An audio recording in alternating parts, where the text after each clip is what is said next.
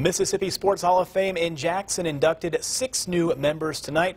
They are longtime Murrah High girls basketball coach Anna Jackson, Mississippi College basketball coaching legend Mike Jones, colorful longtime Mississippi Valley State men's head basketball coach Lafayette Stribling, always the best dressed man anywhere he goes, former Ole Miss track and field coach Joe Walker Jr., and former Ole Miss football coach Billy Brewer and boxer Archie Moore were inducted posthumously.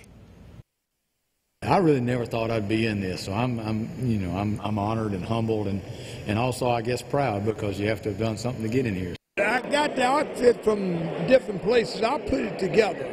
I found the coat one place, and I found the shoe place, and it's like that. That's how I get my outfits.